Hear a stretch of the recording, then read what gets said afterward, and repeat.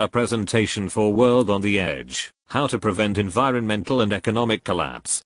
A book by Lester R. Brown. Overview. A World on the Edge. A Bright Economic Future?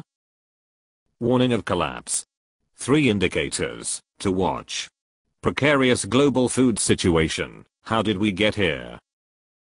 Food demand growing. Food supply tightening. Watching the clock. The response, Plan B. Plan B, 4 main goals. Stabilizing population and eradicating poverty. Restoring the Earth. Climate Action Plan. How do we get there? Plan B budget. A wartime mobilization. Let's get to work. The global economy has grown nearly tenfold since 1950. Mainstream economists typically project 3% annual growth. In this view, an illustrious economic past is extrapolated into a promising future. Warning of collapse. In contrast, natural scientists see an economy destroying its natural supports.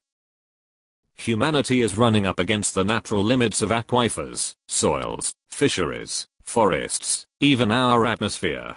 In system after system, our collective demands are overshooting what nature can provide. How can we assume that the growth of an economic system that is destroying its environmental supports can simply be projected into the long-term future? A World on the Edge. A gathering perfect storm of trends threatens to send civilization into economic and political chaos.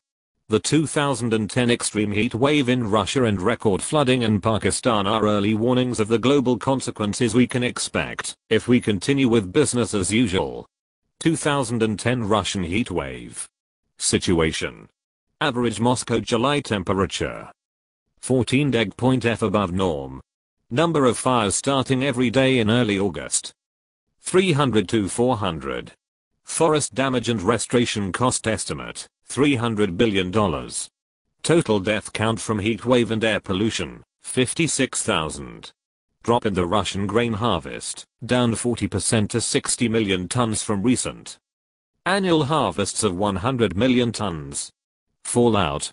In 2009, the Black Sea region contributed roughly of world wheat exports, but Russia has banned grain exports entirely through mid-2011. Heat and drought decimated grass and hay growth, prompting the government to release 3 million tons of grain to supplement cattle feed. Still, farmers have had to cull herds. World wheat prices increased 60% over 2 months. The Russian heat wave is a powerful example of how a single event can quickly destabilize the global food economy. Nightmare scenario. 40% drop in Russian grain harvest reduced world grain stocks from 79 days of consumption to 72 days. But what if the heat wave were centered on Chicago and the much larger US grain harvest dropped 40%? World grain stocks would plummet to record low 52 days, well below the level that preceded the tripling of grain prices in 2007-08. Would likely result in unprecedented food price inflation and food riots in scores of countries, toppling weaker governments. 2010 Pakistan flooding situation. Inundated 1/5 of the country. Affected 20 million people. Killed 2,000 people. Damaged 2 million homes. Drowned 1 million livestock. Damaged 6 million acres of crops. Washed away roads and bridges. Most devastating natural disaster in Pakistan's history. Contributing trends. In 1990, military budget was 44 times health and family planning budget, leaving population growth unchecked. Humans and livestock stripped vegetation needed to contain rainfall. 90% of the Indus Basin's original forests are gone. Record heat accelerated melting of Himalayan ice and snow, raising Indus levels. Pakistan provides an example of how the social and environmental trends we face on a global level can converge with dangerous consequences. 3 indicators to watch. Economic. Food prices. Social. Hunger rates. Political. Number of failing states. These indicators help give a sense of how close to the edge our civilization may be. Food prices soaring. Grain and soybean prices are fast approaching their peaks of 2007-08. Hunger rising. World hunger and malnutrition were on the decline for much of the late 20th century. But after falling to 788 million in the mid-1990s, the number of hungry people began to rise, reaching 915 million in 2008. In 2009 it jumped to over 1 billion. Crop failures caused by extreme weather events such as the 2010 Russian heat wave will make it harder to feed people around the world. More states failing. States fail when governments lose control of part or all of their territory and can no longer ensure their people's security. As pressures from population growth, water shortages, climate change, and food scarcity increase, state failure is both spreading and deepening. Number of high-ranking failing states. 2004 to 2009. How many states can fail before our global civilization begins to unravel? Precarious global food situation. How did we get here? World grain production and consumption, 1960 to 2010. Past food price spikes were event-driven, typically resolved with next harvest. Now we face long-term trends that increase food demand, limit food production. We are only one poor harvest away from chaos in world grain markets. Food demand growing. World population is increasing by 80 million annually. Some 3 billion people are trying to move up the food chain and eat more grain-intensive livestock products. Expanding biofuel production means that cars and people compete for crops. Population pressures. Dense populations and their livestock herds degrade land, undermining food production. Worldwide, 215 million women who want to plan their families lack access to family planning services. Large families trap people in poverty. Food versus fuel. Rising price of oil has made it profitable to turn grain into fuel. More than 1/4 of the US grain crop is now going to ethanol. US ethanol euphoria helped double annual growth in global grain demand, raising food prices worldwide. The grain needed to fill Nsov's 25-gallon tank with ethanol once could feed one person for an entire year. Food supply tightening. Growth in crop yields is slowing. Cropland is being lost to non-farm uses. Deserts are expanding. Aquifers are being overpumped. Extreme weather events and rising temperatures threaten harvests. Growth in crop yields slowing. From 1950 to 1990, average grain yields rose 2.2% per year. But from 1990 to 2010, they rose just 1.2% annually. Wheat yields are plateauing in France, Germany, the United Kingdom, and Egypt, all important producers. Japan's rice yields, close to 5 tons per hectare, have been flat for over a decade. Those in China may also plateau as they approach the Japanese level.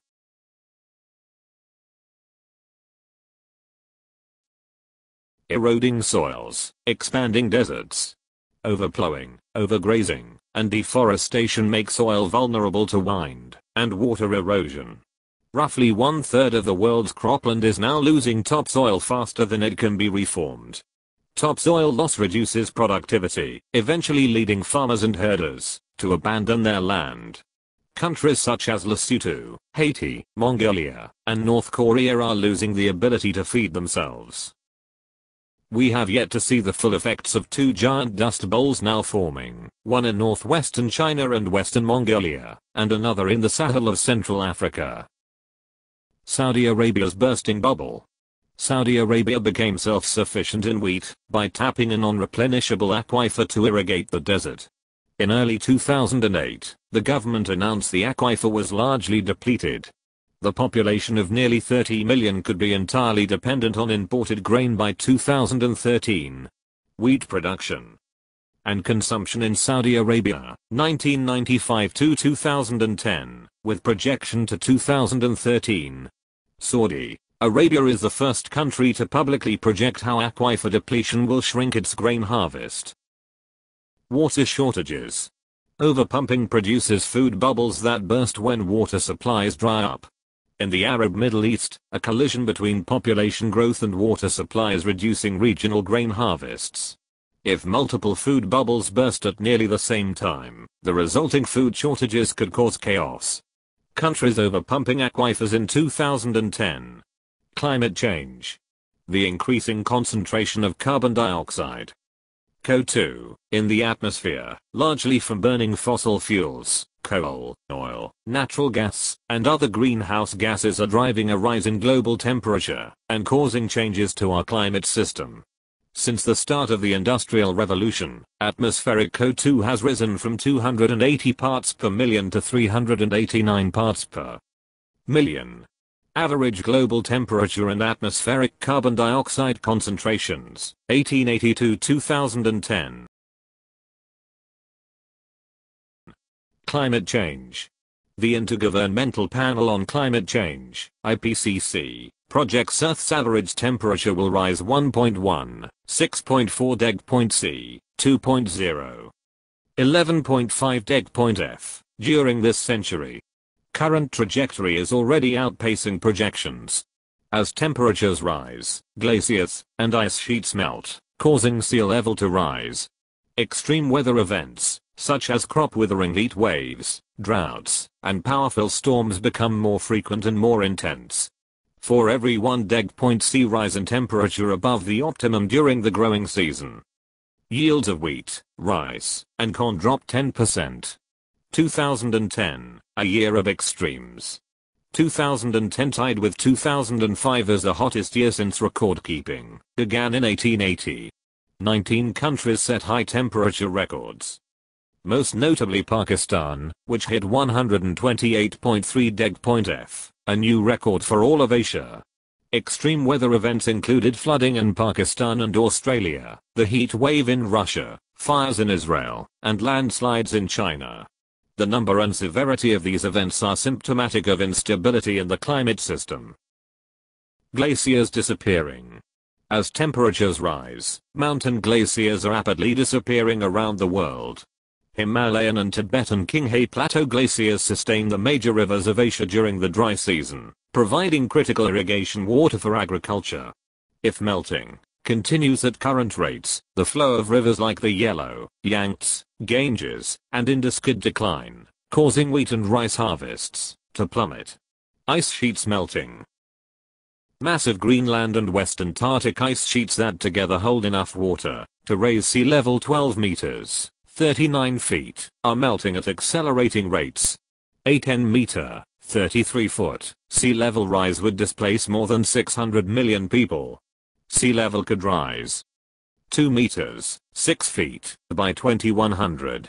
Even a 1-meter rise in sea level would partially inundate crop-producing river deltas in countries such as Bangladesh and Vietnam.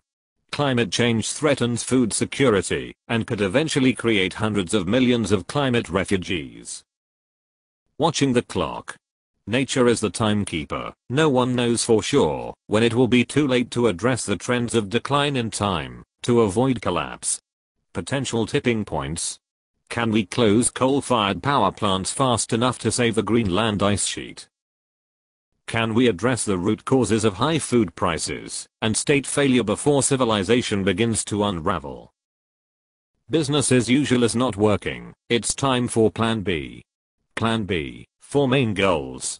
Stabilizing population. Eradicating poverty. Restoring the Earth's natural support systems. Stabilizing climate. Stabilizing population. Eradicating poverty.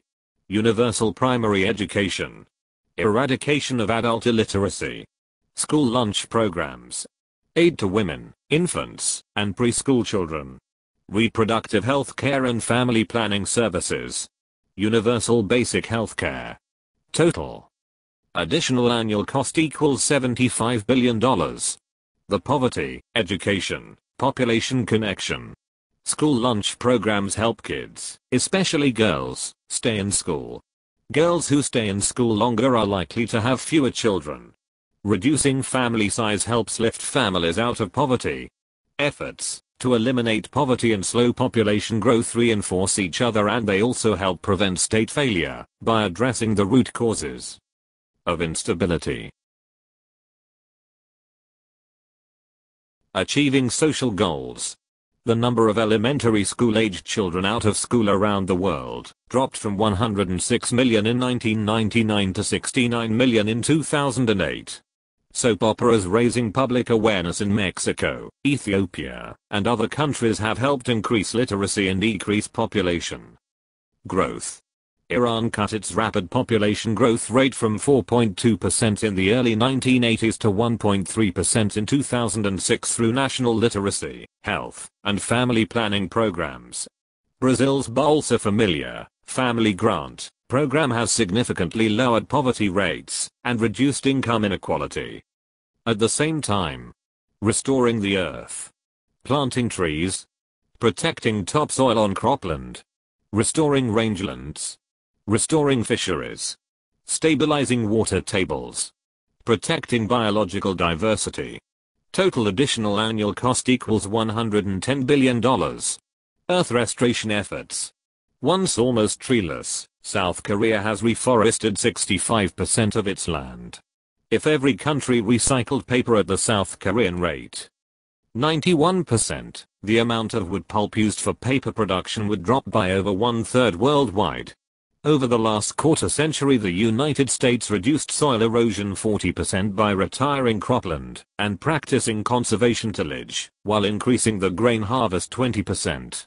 Within 2 years of restricting fishing. In 6,600 square miles of marine reserves in the Gulf of Maine and the North Atlantic, fish population density rose 91%, average fish size went up 31%, and species diversity rose 20%. Climate Action Plan. Cut global net CO2 emissions 80% by 2020. 3 components. Raising energy efficiency and restructuring transportation. Replacing fossil fuels with renewables. Ending net deforestation, and planting trees to sequester carbon. To prevent global atmospheric CO2 concentrations from exceeding 400 parts per million, minimizing future temperature rise. Raising energy efficiency. Buildings. Retrofits with better insulation and more efficient appliances can cut energy use by 20-50%. Lighting. A worldwide switch to highly efficient home, office, industrial, and street lighting would enable the world to close 705 of its 2,800 coal-fired power plants, raising energy efficiency. Appliances. Japan's Top Runner program uses today's most efficient appliances to set tomorrow's standards, for instance help double computer efficiency. Industry. Improving manufacturing efficiency for carbon emissions heavyweights, chemicals, petrochemicals, steel, and cement, offers major opportunities to curb energy demand. Restructuring transportation. Cities emphasizing underground rail, light rail, and bus rapid transit would save energy, while making walking and cycling safer. Intercity rail, including high-speed systems, can sharply reduce air and car travel. Electrified transport systems curb oil dependence and reap big efficiency gains by moving to more localized energy sources and replacing inefficient internal combustion engines with electric motors. Plug-in hybrid electric vehicles running primarily on emissions-free electricity would allow low-carbon commuting. Drivers could charge up with wind power at a cost equivalent of less than $1 per gallon of gasoline. Progress in energy efficiency and transport. Many countries, including Canada, the United States, and China, are phasing out inefficient light bulbs. New efficiency standards for U.S. household and commercial products estimated to save consumers $250-300 billion through 2030. 36% of Copenhagen's commuters bike to work. Japan's high-speed rail system moves hundreds of thousands of passengers each day. U.S. car fleet began shrinking in size in 2009. Plan B energy efficiency measures. I may be the last one to really get this, and it was only a couple of weeks ago. For years, I've wanted to have a solar power, solar collector for my activist work outside. I thought it would increase my mobility. I liked the idea, but mostly the mobility, the detachment from electrical outlets and living on the streets, that's a bit of a problem. But it's only a couple of weeks ago that I got it. This isn't a matter of personal choice for me. This is moral responsibility. We kill about 18,000 of our brothers and sisters each year, 13,000 through our burning of coal and oil, through our burning of coal. And coal is the source of electricity here in Washington, D.C. I bet you break for animals, right? I bet you'd never hurt a child, right? Well, every time you burn coal, every time you burn oil, that's exactly what you're doing. Lester Brown's way of conceptualizing this is to increase our efficiency, both personally with using compact fluorescents for our lighting and improving the efficiency of our appliances. If we each did that, we could reduce by half the demand for new coal-fired power plants, possibly even by more than half. So his idea is to use efficiency to prevent the building of new plants and to use renewables, the race to renewables, to replace existing coal and gas. Ramping up renewables. Wind, solar, geothermal, other, small-scale hydro, tidal and wave power, biomass. Harnessing the wind. Centerpiece of Plan B energy economy. Widespread, in every country. Increasingly inexpensive. Abundant. North Dakota, Kansas, and Texas alone could satisfy U.S. energy needs. Plan B goal. 2 million. 2 MW turbines installed. By 2020. World cumulative installed wind power capacity, 1980-2009. The idle capacity in the US automobile industry alone would be sufficient to produce all of these wind turbines. Wind power growing. Denmark gets 21% of electricity from wind and aims to get 50% by 2025. If all its wind farms projected for 2025 are completed, the U.S. state of Texas could meet 90% of electricity needs for its 25 million people. China's wind-based program, 7 wind mega-complexes in 6 wind-rich provinces, will exceed 130,000 MW when complete in 2020. Scotland expects to get all of its electricity from renewables by 2025. Most of the new capacity will be from offshore wind. The power of the sun. World cumulative photovoltaics production. 1975-2009.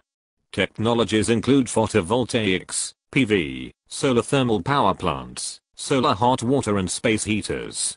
Sunlight hitting the earth in 1 hour could power global economy for 1 year.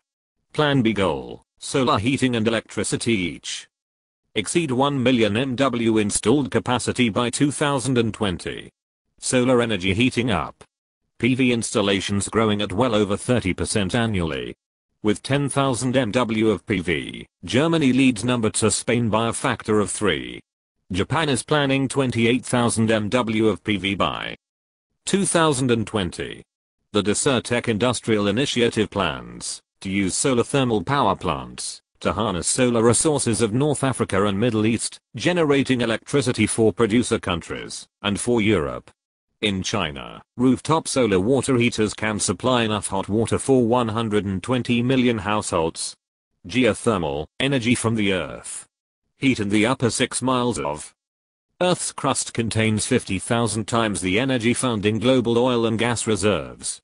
Plan B goal, increase geothermal heating 5-fold to 500,000 thermal MW and geothermal electricity production 19-fold to 200,000 MW by 2020.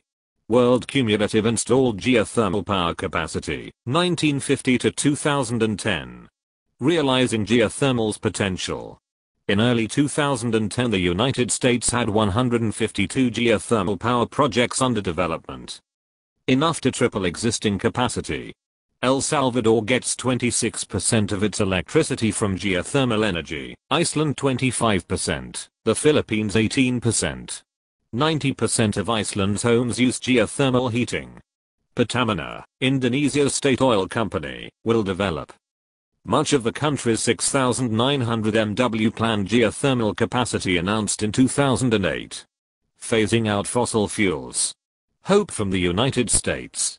Some 150 proposals for coal-fired power plants in the United States have been shelved since 2000. Between 2007 and 2010, U.S. oil and coal consumption each dropped 8%.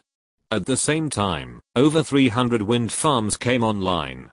World electricity generation by source in 2008, and in the Plan B economy of 2020. Okay, so Plan B calls for eliminating the roughly 60% of existing fossil-based fuel with primarily wind, secondary solar. That's concentrated solar plants in our southwest deserts, the high towers melting salt to drive turbines both daytime and nighttime with rings of surrounding mirrors concentrating heat on the top of the tower. And finally, geothermal and biomass, certainly not corn-based ethanol, but ethanol from other types of non-edible biomass. This is entirely achievable. No new technology is required. What's required is the political will, frankly, the sanity of Americans, both to protect the economic future of their children and to protect the viability of Earth to support human life for the current and existing populations that intend to inhabit it. Ending net deforestation. Planting trees. Ending net deforestation by 2020 will reduce annual CO2 emissions by 1.5 billion tons of carbon. Planting trees and adopting less intensive farming and land management practices can stabilize soils and sequester carbon. Adding these measures to our renewable energy goals will allow us to reduce net CO2 emissions 80% by 2020. Plan B carbon dioxide emissions reduction goals for 2020.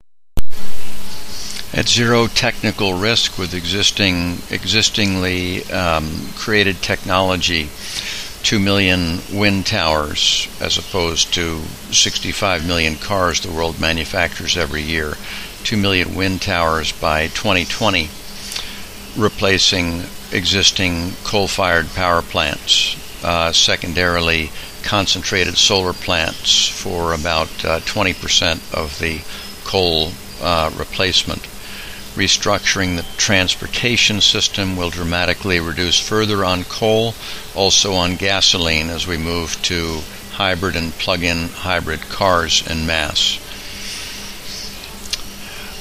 The outright banning of deforestation, which currently releases about 15% of the CO2 going into the atmosphere, both for the gathering of wood and for the clear cutting for soy and Western consumed cattle products, and the planting of billions of trees to sequester carbon, and finally going in significant amount to no-till or low-till cropping methods to leave carbon undisturbed in the soils. How do we get there? Correct market failures. Redefine security. A dishonest market.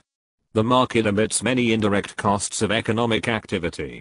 Fossil fuel prices do not reflect costs of climate change, environmental degradation, or health.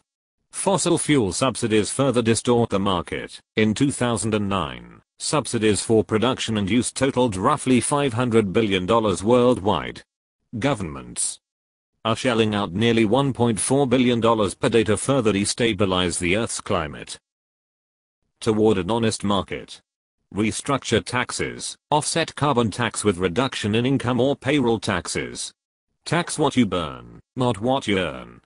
Gradually raise tax on carbon emissions to reach $200 per ton of carbon by 2020. A shift from labor to energy taxes in Germany reduced annual CO2 emissions by 20 million tons and created 250,000 jobs between 1999 and 2003. Restructuring taxes and eliminating fossil fuel subsidies would drive the transition to a more honest economy. Redefining security. One legacy of the 20th century is a sense of security defined mostly in military terms. But the principal threats to our security are no longer military in nature. Climate volatility, emerging water shortages, spreading hunger, and failing states, these are the new threats to survival for our 21st century civilization. The challenge is to reorder fiscal priorities to match these new dangers. The Plan B budget. Additional global annual expenditure needed to address the true threats to civilization. Basic social goals $75 billion.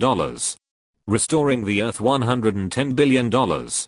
Total Plan B budget $185 billion. The Plan B budget, just 12% of annual military spending.